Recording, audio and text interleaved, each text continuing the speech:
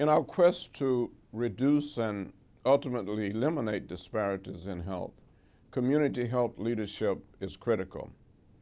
Now, we here at the Morehouse School of Medicine are committed to the reduction and ultimate elimination of disparities in health, but we know that in order to be successful, much of the leadership must come from the community.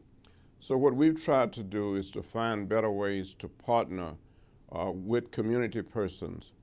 And one of our strategies, in keeping with our mission to develop a diverse group of leaders, one of our strategies is to identify people in the community who can, in fact, partner with us to work toward this goal. So we've invited churches and businesses and community organizations of other kind to recommend people to come and spend an average of 12 weeks with us 1 day a week, and in the process develop skills in health promotion and disease prevention.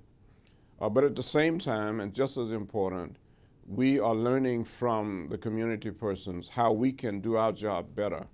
And hopefully we're developing partnerships that will last for a long time.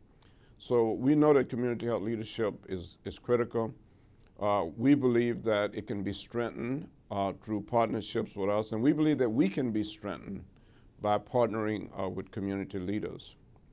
Now, since 2010, when we started the Community Health Leadership Program, over 30 people have completed our program. We've also been able to involve students here who are in the Masters of Public Health program with community leaders. They've done joint projects with them. But there have been some very interesting things that have happened. We've had people who have done projects dealing with violence in the community and how to make the community safer. We've had other people working on projects related to education about HIV/AIDS and screening for the disease.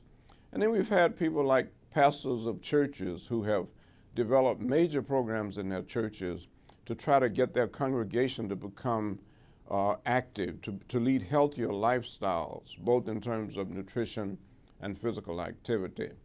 We're very pleased with what we're seeing. We're very proud of the progress we're seeing in our partnerships, and we look forward to a long and continuing program of leadership development and leadership action. We have a saying at the Satcher Health Leadership Institute, and it is that leadership is always about learning. And when leaders stop learning, leaders stop leading.